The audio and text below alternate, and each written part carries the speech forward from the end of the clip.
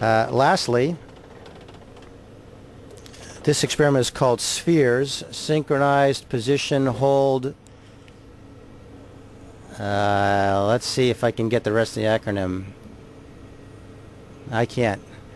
Anyway, it is pretty neat. It's a satellite system. We have a couple of them actually, and is one of our, in fact I think it's the only DoD experiment we have aboard, but it uses CO2 gas to maneuver itself, and we can actually get these two satellites lie in formation with each other and actually dock to each other. So that's a pretty fun experiment. We got to do that a little bit last weekend. And I think I see the idea there that you couldn't do that. Anyway, that's kind of a very rough overview. Couldn't do it on Earth where there's gravity. You need to be in space.